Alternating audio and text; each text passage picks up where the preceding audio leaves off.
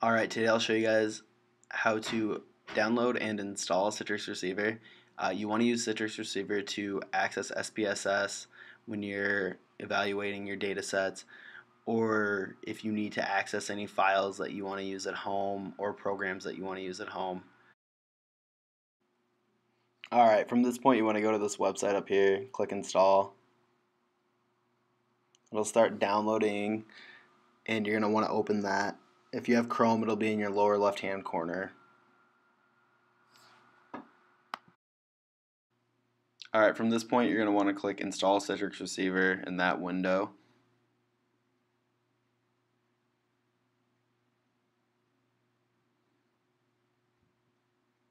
This will come up. You're going to have to press continue a couple times and that'll start installing.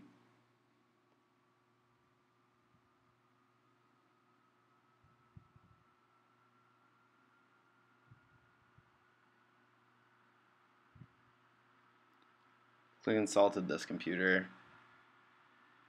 Type in your password. I sped this part up pretty fast.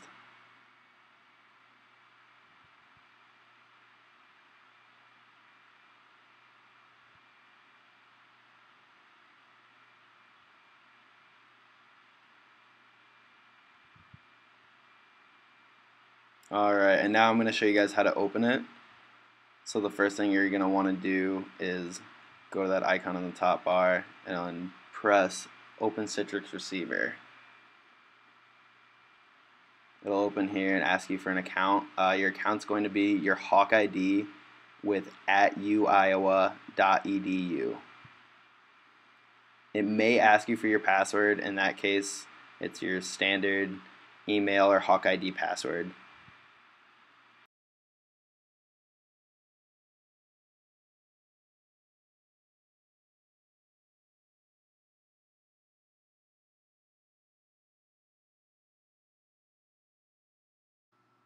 Alright, from this point you're going to want to click apps at the top so you can either add or open SPSS.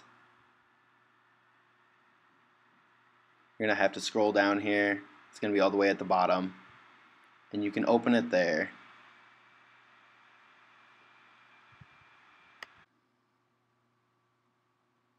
Alright, it's going to start opening here.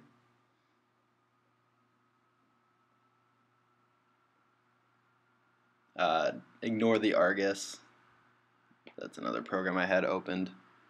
But yeah, from this point, you'll be able to run any sort of analyses that you want to do with your data. And we'll talk about more of those in upcoming videos. So yeah, thank you for watching. And if you have any questions, feel free to email me.